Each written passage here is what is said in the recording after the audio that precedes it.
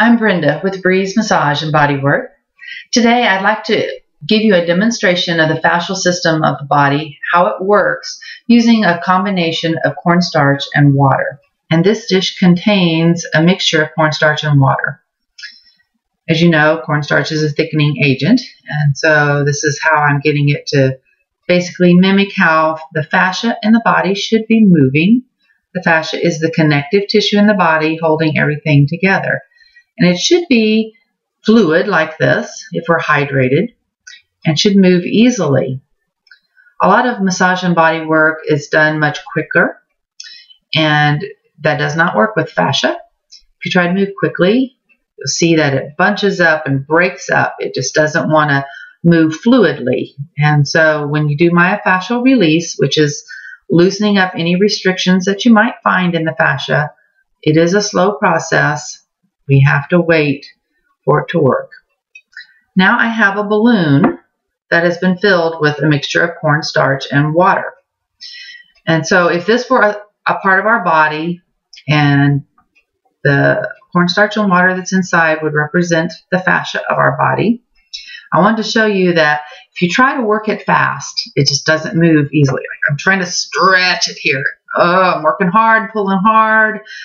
It doesn't want to do anything, and it's going to go right back to its original shape. As I mentioned earlier, myofascial release is a slow process. I'm also going to bring a ruler in here so that you can basically see the size of the balloon right now. It's right around 3 inches in length. And as I do some myofascial release on it, and of course it's not exactly the same as it would be on a human body, I'm going to let you see how that stretches out and it will hold longer. So I'm going to stand up here. Now I want you to know I'm not using a lot of pressure here. This is called a cross hand technique. And even though I'm pushing down just a little bit, I am pushing out more. And this is a very slow process, as I said before. And I forgot to put my timer up here.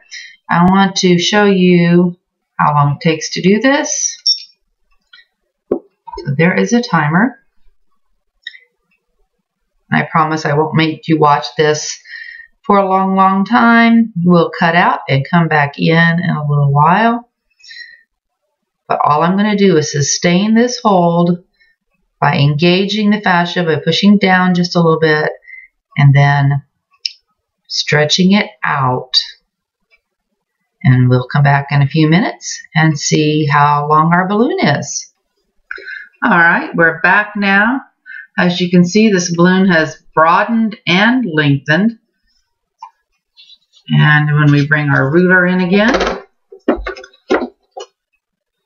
you can see that it's a good 3.5 inches in length. And as I said, it's also broadened. To show you a different technique than the cross-handed technique where I was lengthening the fibers of the fascia, sometimes they need to be shortened, so they're going to be compressed. So I'm going to hold this gently and compress in rather than stretching out. And you'll notice that the balloon will begin to reshape. And instead of being so broad, it will get narrower. Again, I'm going to wait for a while doing this, and we'll come back and check in a little bit. All right, we are back, and what you see that it is now thinned out again and elongated more by using the compression as opposed to the cross-handed technique decompressing the tissue. So it is very important that the fascia in our bodies is loose. We do not want to have restrictions that keep us from different movements. And so I would recommend that you try myofascial release if you are experiencing stress, tension, and pain, and see what that will do for you. It's a wonderful technique, a gentle technique, and it will do wonders for you.